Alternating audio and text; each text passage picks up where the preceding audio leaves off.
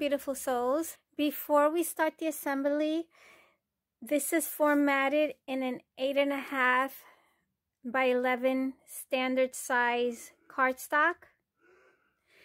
And you will have a choice between SVG and PDF for those who do not have an electronic cutting machine, okay?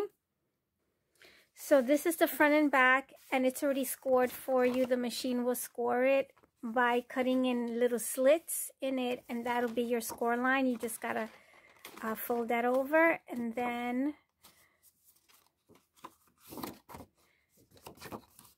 so wherever you see those slits, that's where you will fold and burnish. Okay, so when you cut these out, you're gonna cut these out twice, and you're gonna have this left. So you have these parts as, you know, extra pieces to stamp your sentiment, and then, you know, cut out a decorative shape around it. So it's very minimum to little waste to no waste at all. And then this is your bottom piece. And this would only cut out once, and then you will have the bottom left over of your 8.5 by 11 sheet, and then you can cut it out again. So if you want to do 2 of them, you have space here to cut out 2 of these, okay? Then you have the sides. These are for the sides, which is the side of the house here. So you will cut, that's going to automatically cut out 2 for you. So you would only use 1 8.5 by 11 sheet, and you will cut these parts out twice. So as you can see here, there's barely anything left. You have this piece left. You could also use this if you save your scraps to stamp a sentiment, and again, you know, cut out a decorative shape around that sentiment. Then you will also need, I highly recommend the chipboard. You could also still continue to use your cardstock, but this is for this part here, which overlaps the gable roof. It leaves an overhang, okay? And then for this, there is no layering piece. You will use a full sheet of your designer or decorative paper pad, or even digital 8.5 by 11 sheet size paper to just cover this whole thing up so that you don't see the chipboard underneath, okay? If you're using the PDF version, you're going to have the outline of each pattern for the layers and for the base. So for the base, you will have them like this, and these stitching lines will indicate for you to score on them. You can cut it out also in the, you can print these out also. It's formatted for the 8.5 by 11 sheet. You could also print these, print them out on your decorative designer paper. So if you want to have your base where it's already decorative, and then you'll have these layers to go on top for it to be contrasting, you can go ahead and do so. I've done that.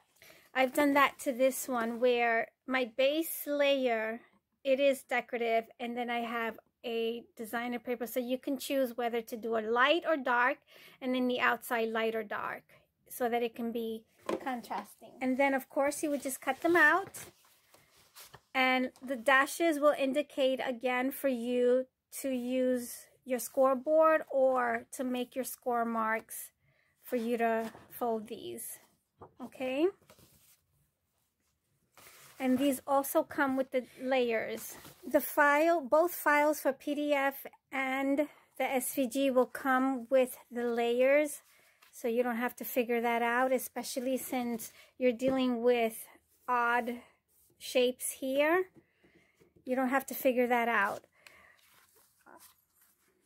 And these two you will also cut in an 8.5 by 11 sheet. You can if you have a 12 by 12 that you want to use, you can cut that down to the 8.5 by 11, or you can just leave it. You don't really have to cut that down.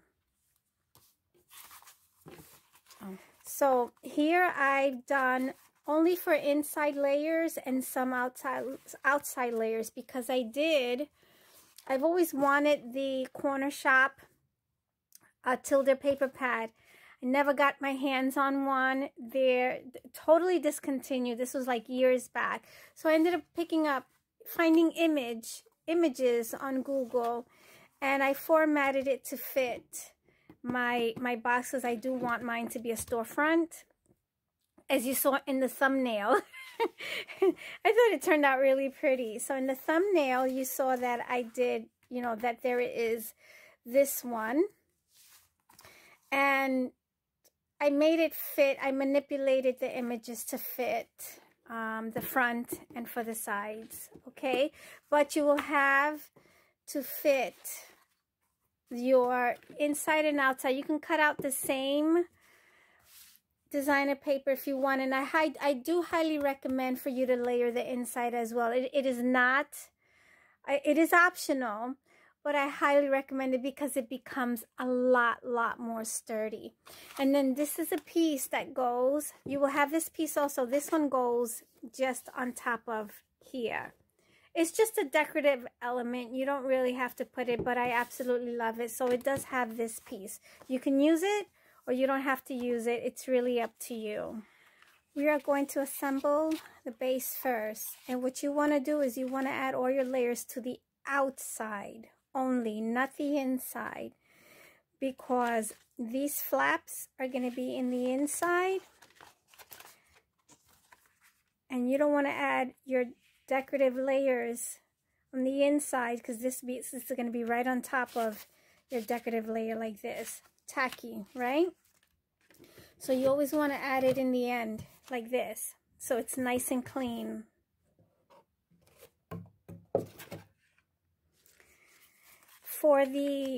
This is for the SVG. For the PDF, you want to add your layers on the outside of all these marks and writings. So you want to add them to the outside of that. Okay, and for the bottom, I did layer the inside and the outside because this won't get any, we're not going to add anything else to this. And I do put clear contact paper because, you know, this is going to be sitting on a surface. So if it rubs and it gets dirty, you could always wipe it off. But if it's just plain paper where there's no finish on it, you won't be able to clean it off if you want to clean it off. So we're gonna start with the base, and I'm gonna go ahead and add. I'm gonna add glue here and put this here. Glue this down here. Add glue here. I'm not going to use double-sided tape for this. I can use my regular wet glue for that. You can use your favorite adhesive. I'm going to glue this here.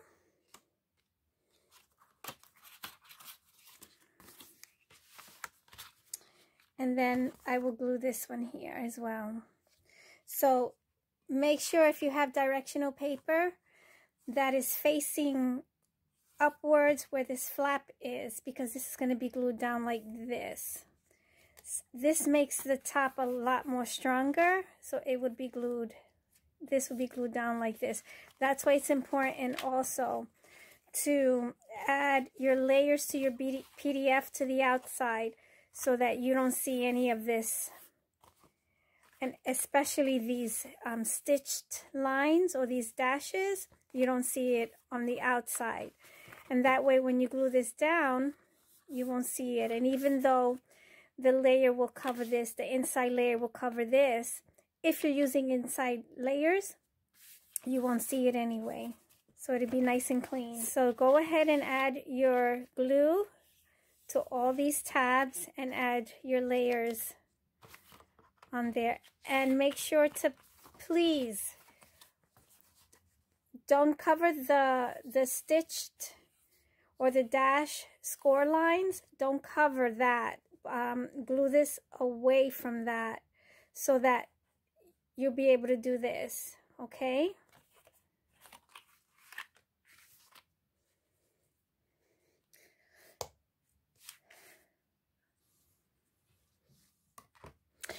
and you will line the edge of this with the score line here.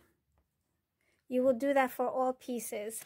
So this will get lined up, the edge of this will get lined up with the score lines so that everything is nice and squared off. So now that we have all the front and the sides connected, all that's left to do is glue them in here. I would do this one by one to make sure everything aligns really nicely. And as you can see, everything matches. Everything aligns really nicely. And you're going to do that for the PDF. So you see all the printed lines are in the inside. You won't see that on the outside. And this one also aligns beautifully. The PDF is a slightly bit smaller than the SVG file. I believe it's about 1/8 of an inch to 1/4 of an inch smaller. I'm not quite sure, but it is a little bit smaller, a tiny bit. It's barely noticeable. So now we have this done. We can glue these parts down. We can add our adhesives in here and then glue this in. I went ahead and did the PDF one as well. And we just got to glue these in. And I'm going to go ahead and start assembling the lid. We're going to do the one that's like this first. And then we'll do the other one that's completely flat on top. Okay? So I went ahead and bent all the score lines. So we want to place, we want adhesive to our tabs.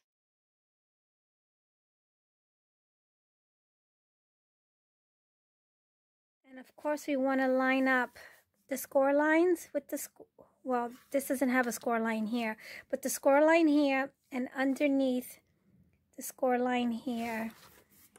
And we're going to do the same thing to this side.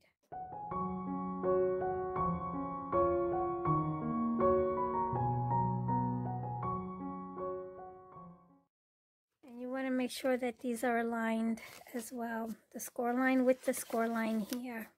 Okay, that is aligned. These get glued. You add your adhesive here, and they do get glued. I mean, they get glued in here like this. This adds a lot of strength and stability to the structure and to this edge here as well. Okay, so you want to do that. If you do get a little bit of resistance where you're having trouble here, like on the edges here, just taper it off a little bit. Take your scissors and just cut a little bit off, you know, diagonally on the side like so. Because I found that I had a little bit of that going on here. You can take some of it off here and then some of it off on the other side, on the edge of the other side. Okay. So that makes it nice and strong. What you can do now also is add your layers now. There's no layers for here. Remember, this is going to have the chipboard overlapping that, so you don't need to add any layers here. But there will be layers for both sides of this and both sides of that. Okay? And I do have mine right here. So I have for here. And I have this layer and this layer. Okay, so that's how I'm going to layer the top. So we have all the layers. You can go ahead and put the layers only for the one that has the triangle top. Do not put the layers here yet. So you can do this outside from it being flat on top. You can do this another way. So you can do it 3 ways instead of the 2 that I originally stated. So you can go ahead and just like put your lid on, right? And you would probably layer this as well, just, you know, one side at a time. And then take this part that will be covered. We will cover this with paper in a moment. You can take this part that overhangs like this. It overhangs on the edges here and on the bottom there. You can slit the top a little bit away from the size of this. Just a little bit away from that, you know, slit it a little bit on the top, and then you can feed this into that, and then, you know, make 2 holes, put ribbons through it, and tie it, and that'll be your closure. And you can go ahead and just glue this to this permanently, and then your gift box will open up from up here. Okay, instead of this whole thing coming out. So that is another alternative. I am actually going to put this on permanently. And if you want, you could also put Velcro or something, or magnets, you know, just to make sure that this doesn't open up, just to keep it closed, even though this will be secured. Close. And then you could also add a handle on this side and a handle on that side, so that it is a nice carry along gift box. All right, so that is another option. So what we're going to do with this is we're going to glue, we're actually going to cut one of these off.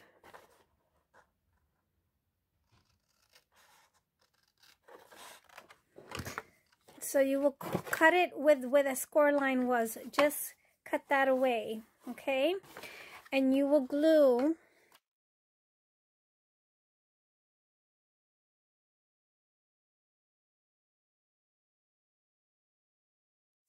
that in place.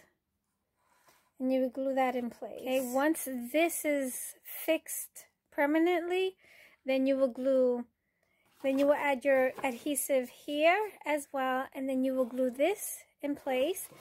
You will add your adhesive here, and then you will glue that in place. So you will have this, okay?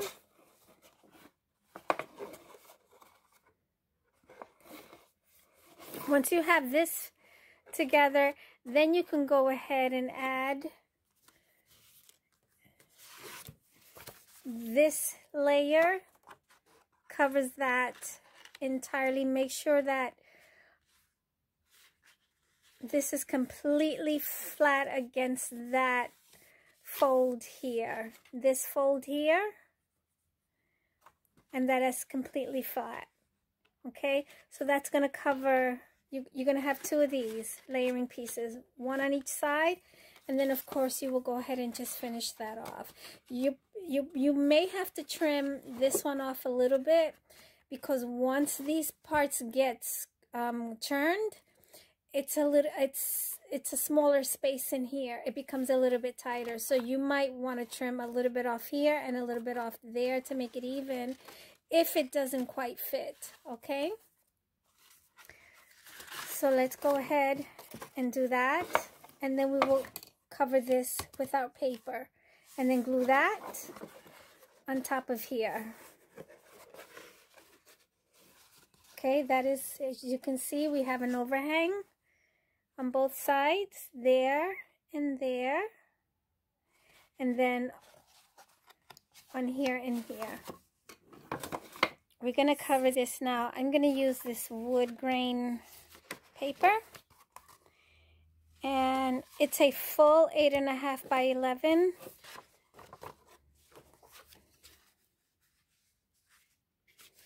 So I want my wood grain going in this direction. So this is going to be here like this, on top of the roof like that, okay?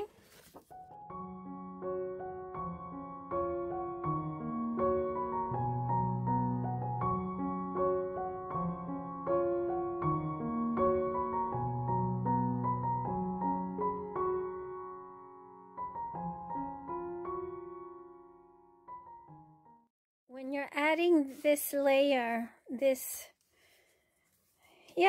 layer, you're gonna add it where it's folded. Otherwise, you're gonna have a difficult time folding the chipboard once this is glued on, if you glue it on flat, okay?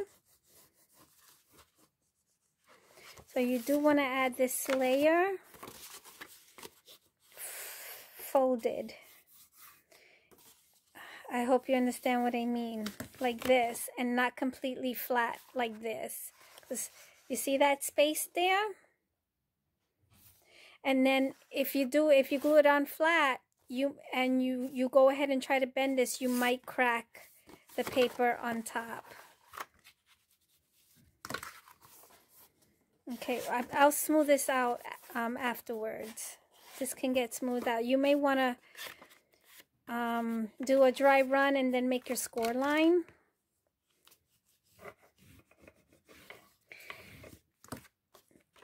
And this layer, even though it's cut out of chipboard on your electronic cutting machine, it will cut your slits here for your scoring line, so you don't have to figure that out. And I also would suggest creating one with, you know, with anything that's not going to cut into this, but anything that's you know, narrow enough, and make another score line before you even bend this. I forgot to say that before. Okay, so now we have this. Now this is going to be easy to glue on here because it has its shape and it's not going to bounce back up. Now what we want to do is cut off these edges on all four corners, including here. We want to just slit that just a little bit, angle it a little bit.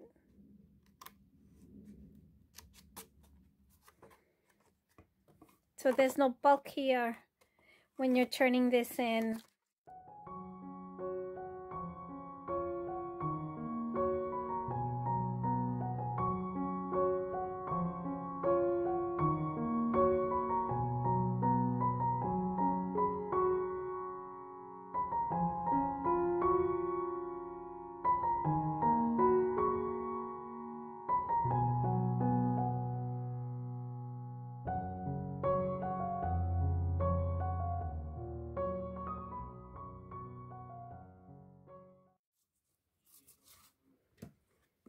Okay, so now it actually stayed like that. So all we got to do next is just glue this to here in place. That's it. Okay, you want to make sure you have it as even as possible on both sides. You don't got to worry about here because since we already have that scored, that's going to be even on both sides. On front and back.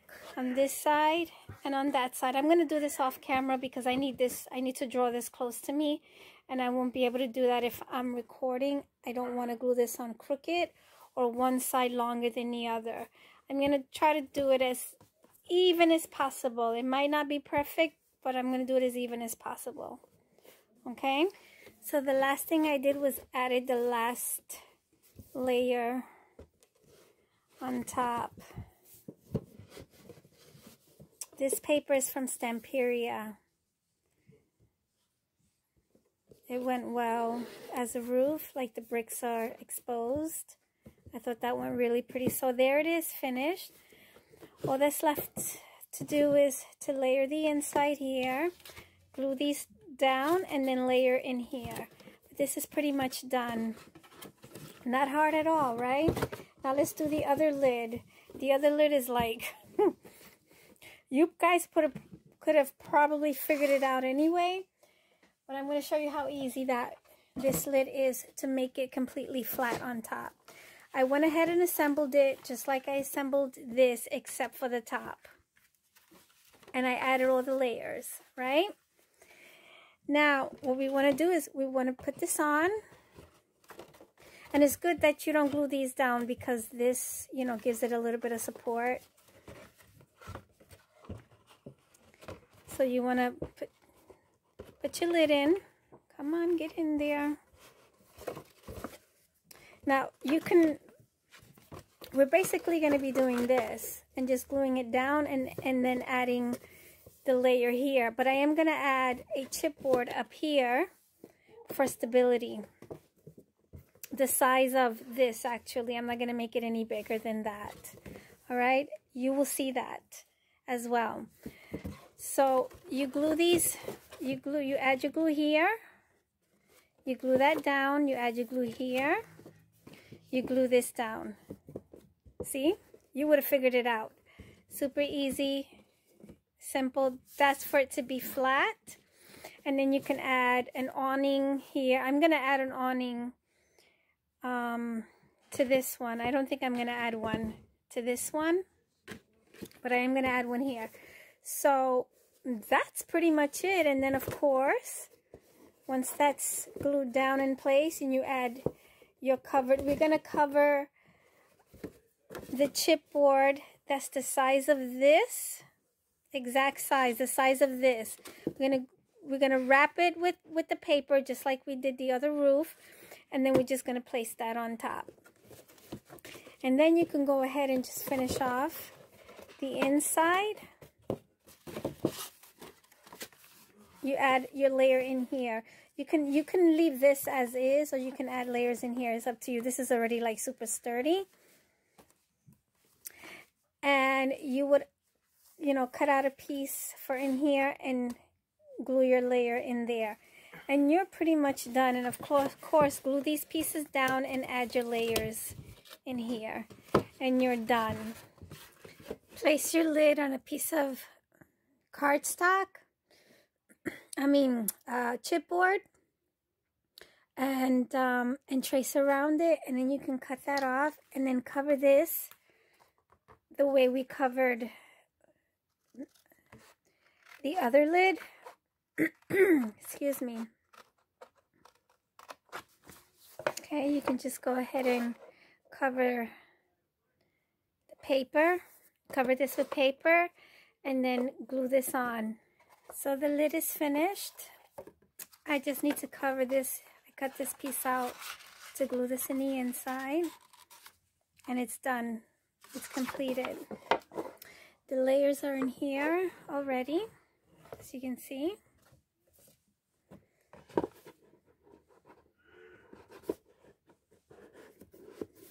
And this is what it would look like with the lid on.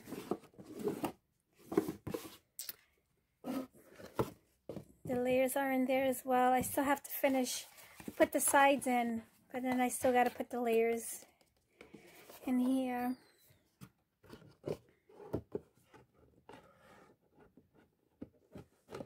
Oops, sorry. Sorry. Okay, so here is the lid for that one. Which one do you guys like best? You like this one? I like both, depending on, you know, what I want to do. This is ideal for if you do have an image of a storefront, to have it flat here and to have a nice awning coming out. And then this could be for like a regular house, but this is going to be like a boutique also. I really do like them both. To purchase these files, either for the PDF or the SVG, you will go to Tea Time and Dolls Etsy shop in the description panel below. Thank you for joining me today. Love is the key. Let's share, be fair, be filled with love, and love one another. Take good care, everybody.